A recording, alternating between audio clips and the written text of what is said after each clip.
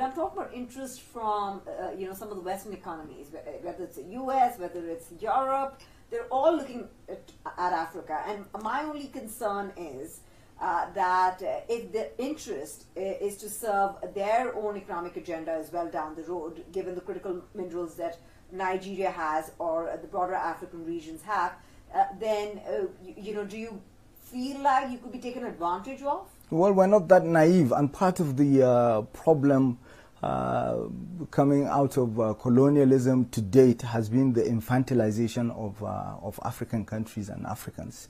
So we know what is good for us. It's not like taking a toy out of a child's hands. We know what our interests are.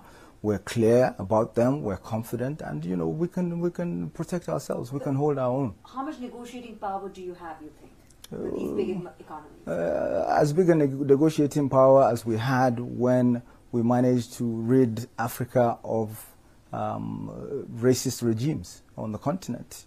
Don't forget, Nigeria was at the forefront of that. It was at the forefront of that, but I still want to ask you, sir, how will you ensure that you get your part of the deal? And when you talk about protecting your interests, what is it that you would want as part of stronger economic ties with the West? We want the African Continental Free Trade Area to work.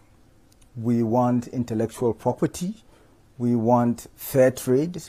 We want access to markets. The same thing that other countries want, and we know how to get it.